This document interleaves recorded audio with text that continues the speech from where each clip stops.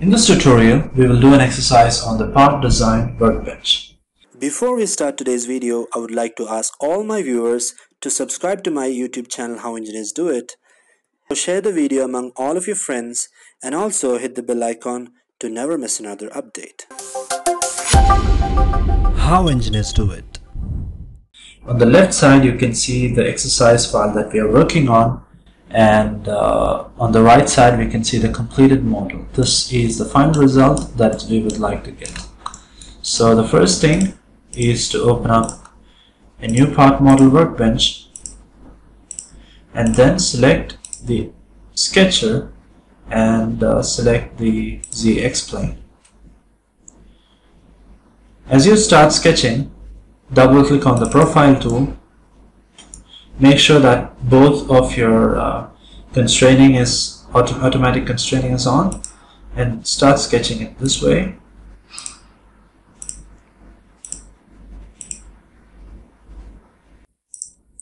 Alright, now start dimensioning our sketch by finding out the different dimension from your drawing. As you can see, this is 45, the total length is 78. So let's apply that. 45, total length is 78. Use the escape command, drag this outwards in this fashion. Zoom this in a little bit, and now select the constraining again, and this particular, not this distance, this height is, what you can see is 12 mm, and this length is 28.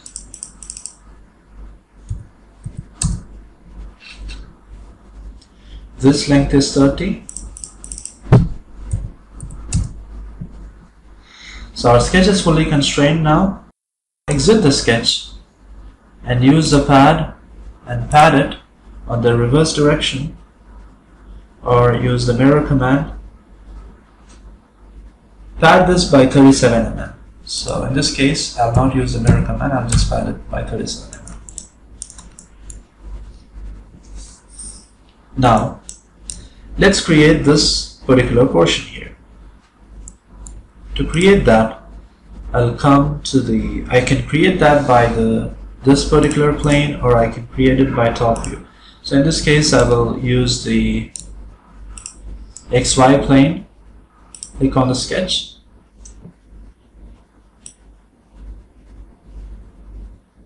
I'll drag this in this fashion so that you can understand the drawing better.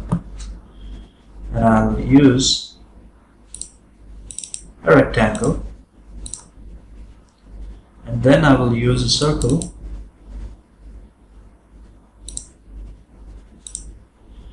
and then use the quick trim command to trim this off in this fashion. And now use the constraint command and constrain this line by coincidence, and constrain this line by constrain this line by coincidence as well. Now fix the radius as 12 mm for this, and create another circle inside this, and dimension that circle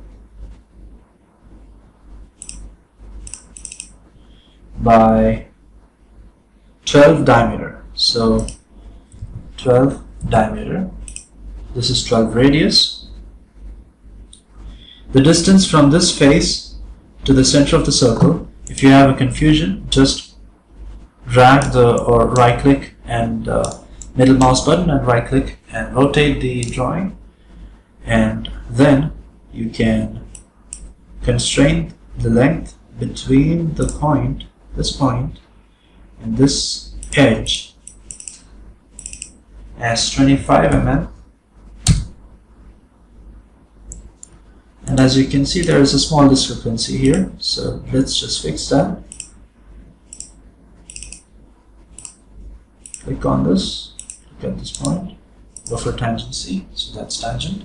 And at this place, the tangent is applied automatically. And you can see, once you see the green signal or the green sketch, it's good to go. Exit the sketch and apply the pad of 10 mm.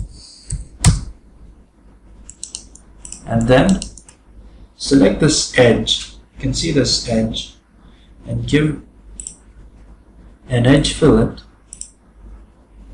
press a feature edge fillet of 2 mm. Now we have a rectangular portion here that extends fully downwards of 10 mm, and it's located at 47 mm. So this is a little tricky part. So let's just select this face and click on the plane, reverse direction, and we'll create a plane at 47 mm. You can see that a plane has been created there. Let's get inside this sketch of that plane, and we'll create a rectangle.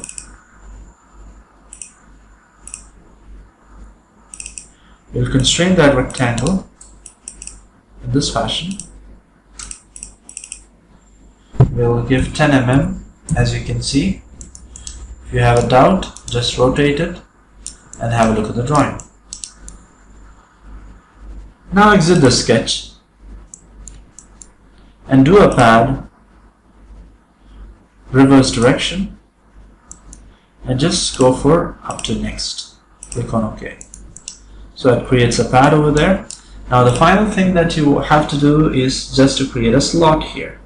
To create a slot, you need to come into the sketch here, click on the sketch, and firstly create a profile in that fashion.